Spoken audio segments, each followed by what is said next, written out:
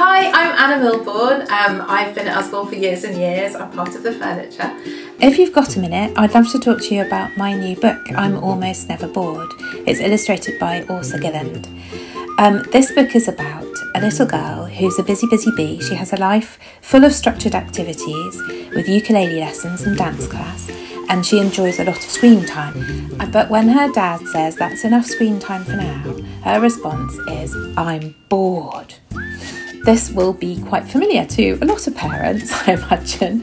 And there's an awful pressure when your child says they're bored for you to do something about it, to come up with something entertaining or hopefully surreptitiously educational. But here's the news, you don't have to. This dad gives the right response, which is, that's great. Being bored comes right before having a really good idea.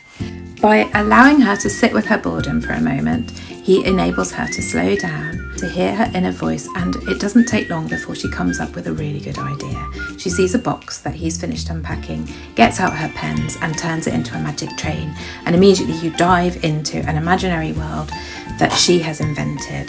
There are these amazing holes in the pages which take the reader from the real world into the little girl's imagination. So you dive out of the box and into a world full of bouncy jellies and shark-infested waters. So in this book, a scribble can become a spaghetti monster that you have to feed by scribbling more food onto the page.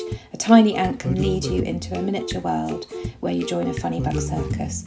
Watching a washing machine go round and round can take you into diving into outer space. At the end of the book, a little boy from next door asks to play with the little girl because she looks like she's having so much fun and he's bored, and guess what she says? Oh, I'm almost never bored, because being bored comes right before having a really good idea.